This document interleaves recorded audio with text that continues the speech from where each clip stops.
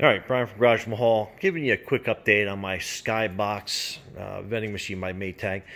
Trying to do a different approach to replacing the compressor. Actually, I put a second compressor in here, and that one failed after a couple of weeks. And I really had some strong hopes because I took it out of a small micro fridge that was in working condition, and like I said, it worked for a couple of weeks and then it finally died. And you can see the back of it where I took the compressor out. But anyway, a lot of stuff going on in here, but some promise is I am setting up a, I'm not sure how to pronounce it, Pompilier something rather. Anyway, solid state design, and I figure I'm going to use 2 units. And these typically are used for cooling down CPUs or other electronic devices. But what I did is we have 2 cooling fans on this side, and then on this side it actually expels the hot air. So it's like a heat exchange.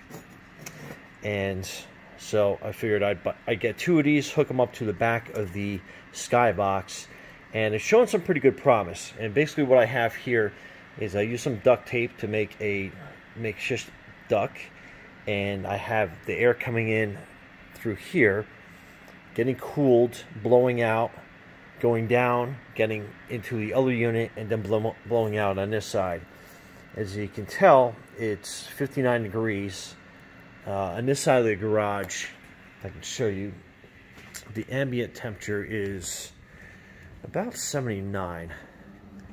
Let me see here. It's 80 on this one and 78, so we'll go on average, we'll take that 79 degrees. So we're about 20 degrees below ambient. And my hope is, if my math and science is correct, that when I link these 4 units together, 2 units, 4 cooling pads each, that when they run in unison, I'll have the cold air come out from here, down here, get sucked into this unit, cooled further, and then come out this end. And then in a self-contained box like the Maytag Skybox, we should definitely achieve a cooler temperature, because like I said, what will happen is this unit's putting out 59 degree air, then it will get recirculated through these 2 units and then come out, and the air should be a lot cooler than that. Let me get my heat gun. I think I have that over here, because you can really tell what these units are actually putting out. Sorry for all the quick movements in here. But we put the heat gun on inside that unit. So it's actually, let me see if I can't get it a little bit steadier in here. So that's the reading off the heat gun. So it's actually a little bit cooler inside there.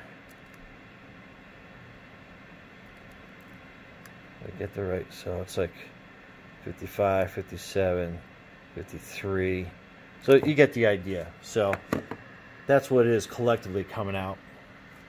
But as I haven't passed through the 2 units, I feel pretty confident that once we put it in a tighter compartment of the Skybox, and it constantly goes through and recirculates, that we should definitely achieve a chilled process.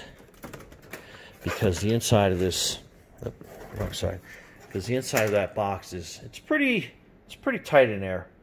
We should definitely get some good circulation going. But that gives you an idea of what I'm up to and what I am trying to achieve with these things. And it's been a slow go just because the garage side has been very busy with business. But anyhow, I hope you liked the update. Thanks for watching, and as always, thanks for subscribing, and stay tuned.